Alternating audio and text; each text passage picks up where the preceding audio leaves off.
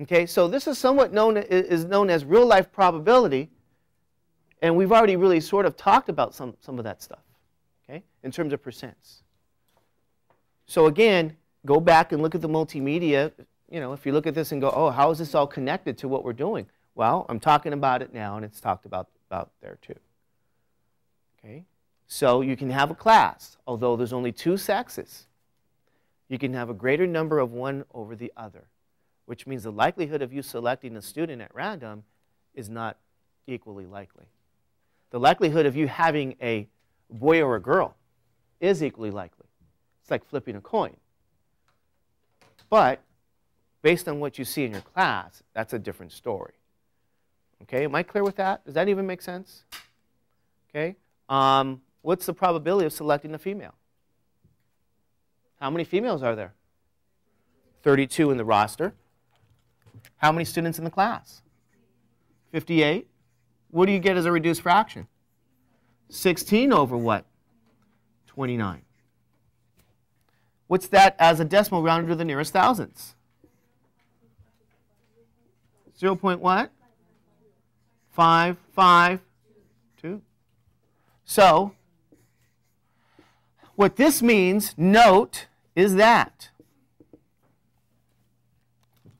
55.2% of the class, or of the roster, right, doesn't matter, consists of who? Consists of females.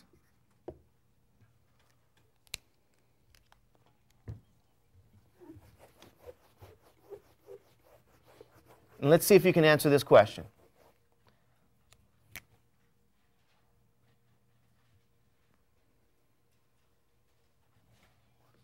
Which sex, male or female, right, is more likely to be selected?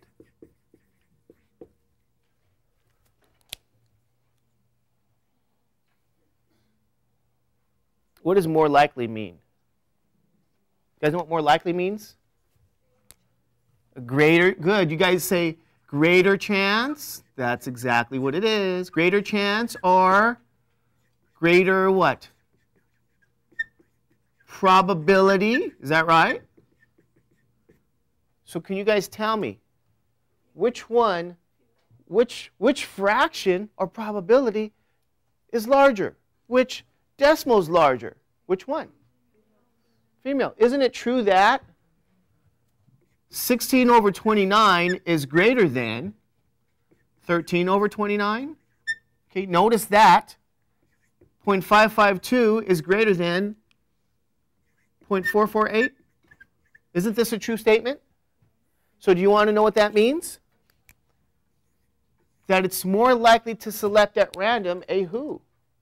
Female, simply because has a greater probability, a greater chance. Similarly, it's less likely to select a who? Male.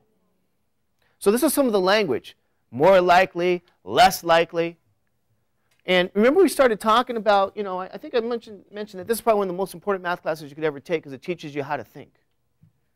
It teaches you how to make decisions. What's likely to happen, what's not likely to happen. Okay?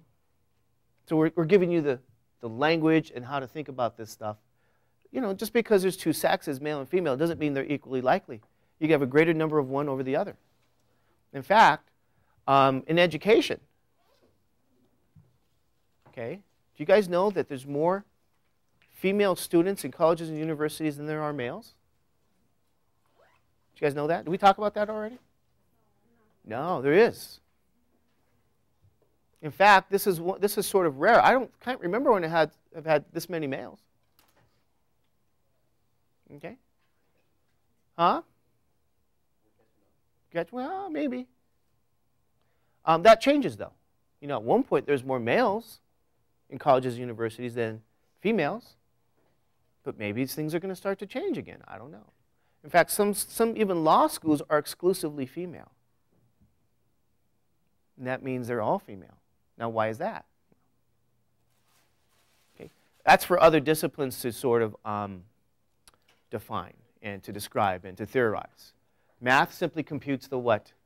Values and shows you the information there. Okay, you guys okay with this? You sure? I'm going to give you some more examples. I'm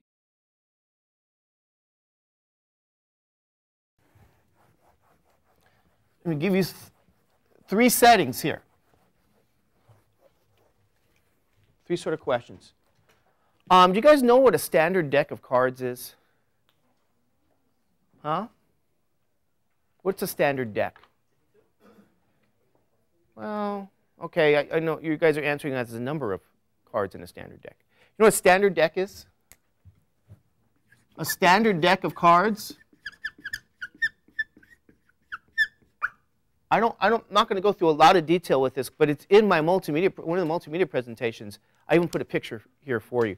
Traditionally, people use cards and gambling to describe probabilities for a few good reasons. It's a very good setting to start to talk about probability.